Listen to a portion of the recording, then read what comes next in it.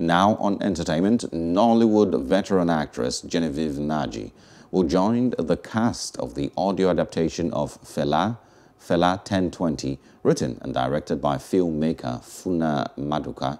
A statement issued on Tuesday by the organizers said the audio play would be premiered on Clubhouse, a popular drop-in audio chat platform, on May 15th and May 16th. Clubhouse is a social platform built around drop-in audio chat featuring ephemeral real-time voice conversations that any user can listen to but cannot record. The statement said the proceeds from the show would support GeneCo, whose work provides full tuition, healthcare, and social and psychological support to young female survivors of terrorism and gender inequality in Nigeria and across the continent.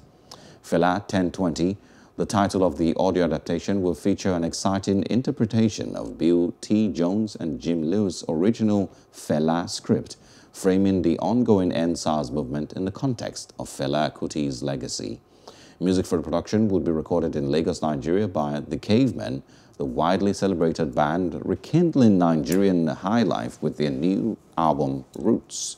Funa Maduka, writer, director and producer of Fela Ten Twenty, commended the actress for her efforts to see the play come to reality. Hello, hope you enjoyed the news. Please do subscribe to our YouTube channel and don't forget to hit the notification button so you get notified about fresh news updates.